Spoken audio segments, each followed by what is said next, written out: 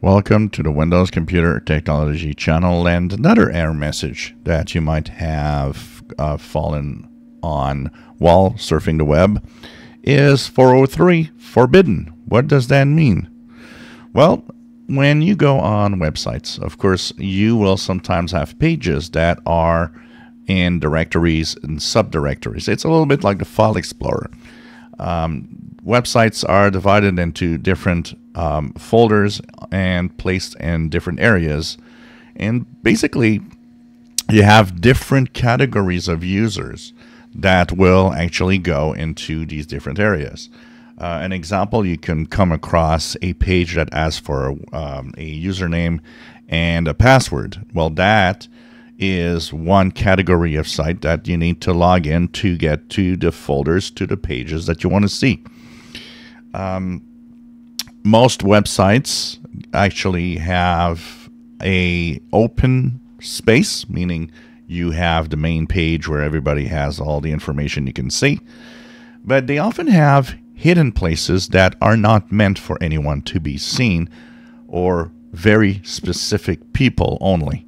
And that is where forbidden is. That means you have clicked or have accessed a forbidden place. You're not supposed to be here. This isn't for you. Usually, 403 will often happen more on a website where you will manually enter the URL in the address bar and make a mistake. You might by accident make a mistake that gives you a web access to a folder or a page that actually does exist, but it's not meant for the general public. So it will give you the error 403 forbidden. You're not supposed to be here. So this is very specific places that are often only internally accessible, or very specific people will have access to it, but the general public shouldn't be seeing this. So this could happen. But like I said, it rarely happens when you're on a page and you click something, because most of the time the pages have been actually built around the fact that you should be able to access the different links, the different areas.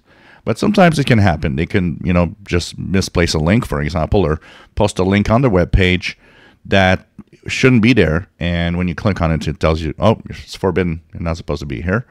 But like I said, most of the time is you'll type it manually and make a mistake and just stumbled upon an access of forbidden. An example that I have that I've come across on 403 is a website that has some articles, and they are actually by date. So on the URL, you will see the website and then slash the month and the year and the day. So sometimes when I see this, I understand that if I actually modify the day or the month, I might actually have access to information from another time that is stored on the website. But sometimes that information shouldn't be seen by regular folks. So what happens is that if you see a website that has a date in the URL, you change that date to, say, another month. Instead of August, you put September. Well, maybe the September one is not supposed to be seen, so it's going to give you forbidden. It's not going to tell you it doesn't exist. It just tells you you're not allowed to be here. So that's 403. If you enjoy my videos, please subscribe, give us a thumbs up. Thank you for watching.